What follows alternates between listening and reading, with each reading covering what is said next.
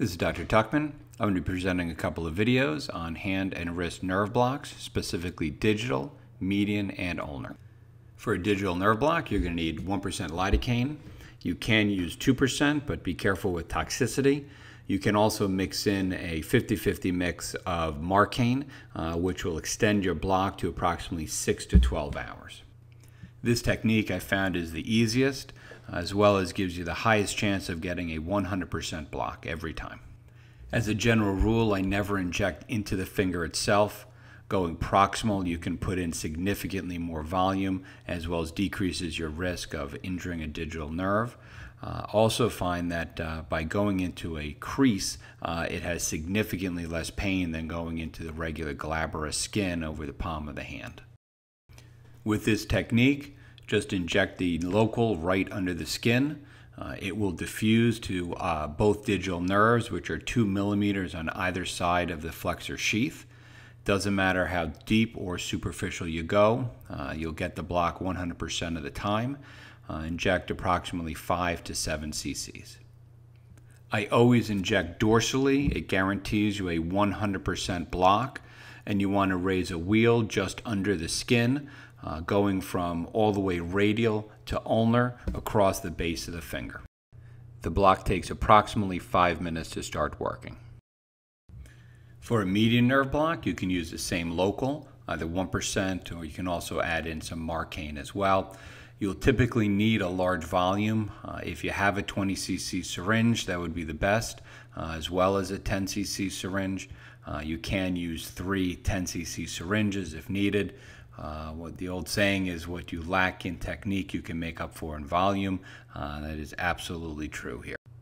This block can also be used very effectively for the thumb. I think the reason that thumb blocks typically fail is because they're branches of the lateral antebrachial cutaneous nerve that comes really very far distal and comes over the palmar aspect of the thumb all the way distal to the tip. And it really is very important to block these nerves as well. There are 2 palpal tendons over the palmar aspect of the wrist, the palmaris longus as well as the flexor carpi radialis. The median nerve is sitting typically right below the palmaris longus. If the patient does not have a palmaris longus, basically go just in the middle portion of the wrist, halfway between radial and ulnar.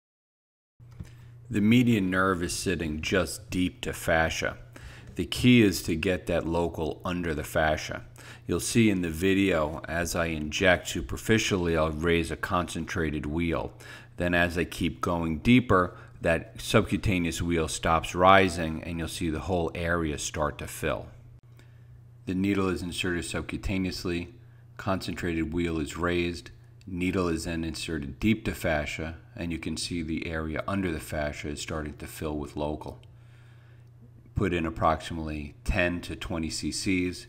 The syringe can be changed out. The injection is then taken subcutaneously to get the branches of the lateral antebrachial cutaneous nerve. Don't worry about the radial artery, just go subcutaneous, and then take that injection all the way radial to get branches of the radial nerve as well. This block can take up to 10 to 15 minutes to start working. Another option for the thumb is to block just the thumb alone. You'll need either a 20 cc syringe or 2 10 cc syringes. The injection is placed subcutaneously over the volar aspect of the thumb, proximal to the metacarpal phalangeal joint. You do not need to direct the needle in either direction of the digital nerves. Inject 10 cc subcutaneously and you will get both of the nerves.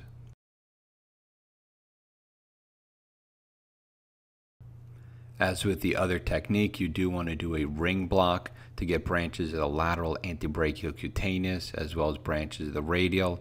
Inject subcutaneously, and you want to come all the way dorsal as well as all the way across the base of the thumb. This block takes approximately 5 minutes to start working. For an ulnar nerve block, you will need 1 20 cc syringe or 2 10 cc syringes. The ulnar nerve sits just radial to the flexor carpi ulnaris.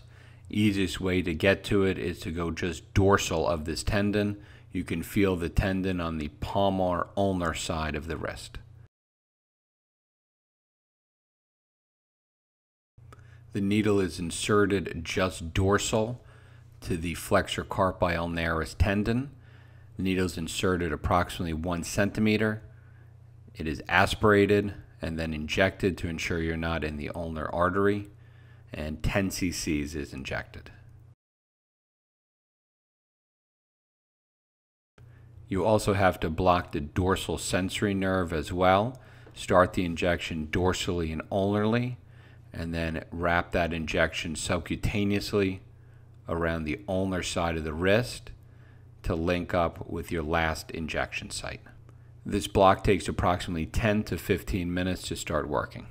Thanks for watching this video. I encourage you to leave comments and let me know what you think.